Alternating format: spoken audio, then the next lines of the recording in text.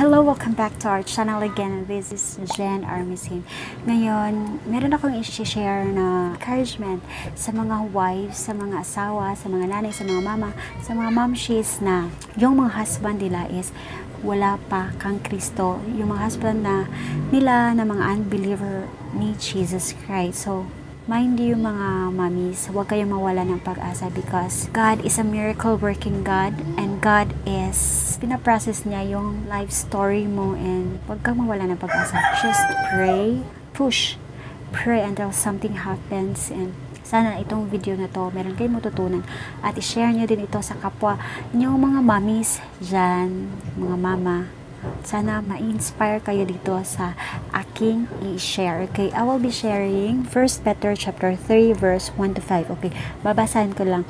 Likewise, wives, be subject to your own husbands, so that even if some do not obey the word, they may be won without a word by the conduct of their wives. So, dapat tayo mga mommies, dapat first thing first is dapat makita ng ating mga husband na buhay si Kristo sa ating buhay, na makikita nila hindi tayo, hindi yung pagkatao natin, kundi yung si Christ living in us. Si Christ is with us. Christ is nasa ating body, na nakikita yung light ni Jesus, yung light, yung pag-asa, yung characteristic ni Jesus dapat makita, maninag at matanaw nila at they will see Christ in us. Sa lahat ng ating gagawin mga mommies is dapat naka-align kay Christ, na dapat nasa pure conduct tayo, hindi maging submissive tayo sa ating husband. Ipakita natin sa kanila na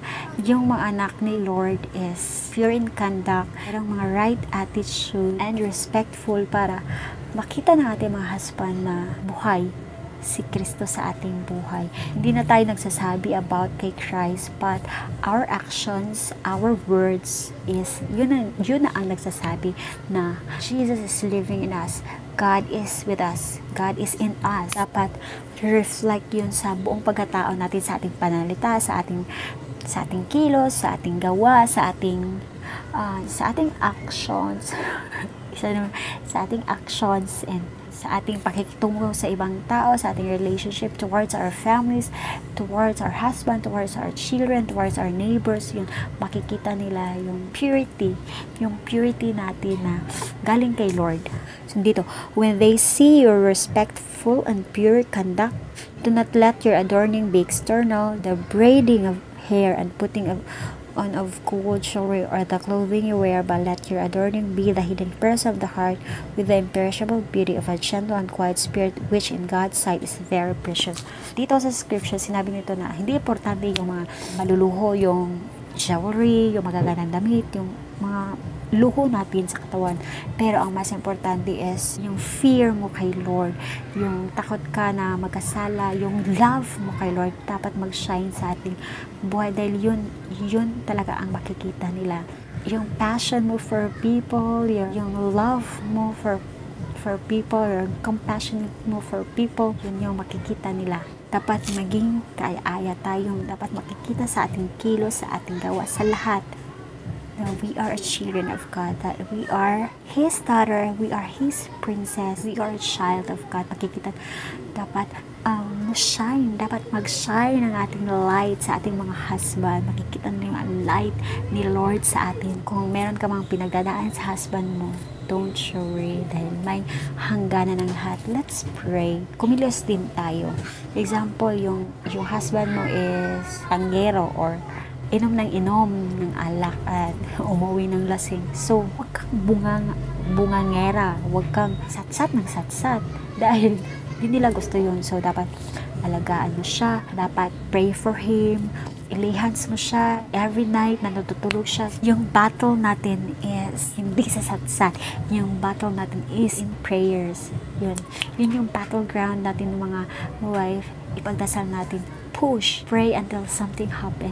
Dapat pray lang tayo, pray until si Lord i-grant niya yung mga desires ng ating heart, dahil hindi magbibigay si Lord na makakapahamak sa atin. Ask and believe that you shall receive it in the name of Jesus. Ibibigay ni Lord sa iyo yung desires ng heart kapag yun ay ikaka-glorify ni Lord. Mga wives dyan, huwag kayong mawala ng pag-asa. Pray lang tayo. Although, meron mga masasakit na mga pangyayari, so let's trust God. Let's trust His presence. Let's surrender all to Him. Because si Lord, nakikita niya kung ano yung mga desires mo at alam niya, in His perfect time, ibibigay niya yon sa iyo. So, chapter 5, for this is how the holy women who hoped in God used to adorn themselves by submitting to their own husbands. So, ito talaga, wives, let's submit ourselves to our husband. Kahit ano pa man, sino pa man siya, kung anong ginagawa niya, let's submit. Dahil yun yung promise natin, yung ikinasal tayo na richer or poor, yun yung sikreto. Kaya maraming mga families ngayon na broken, yung mga divorce, dahil hindi sila nag-fight, hindi sila nag-submit, bumitiw sila, hindi sila nagpaubaya. Ipaubaya natin kay Lord lahat. Let's God be the center of our relationship. At sana, mga wives dyan, huwag kayong mawala ng pag-asa. Pray. Push lang. Pray until something happens. Hope meron kayong natutunan sa aking video ngayon. Sana i-share nyo to sa kapwa natin mga nanay dyan. Dahil alam ko, meron silang matutunan. Meron silang makukuha. Thank you for always watching, everyone.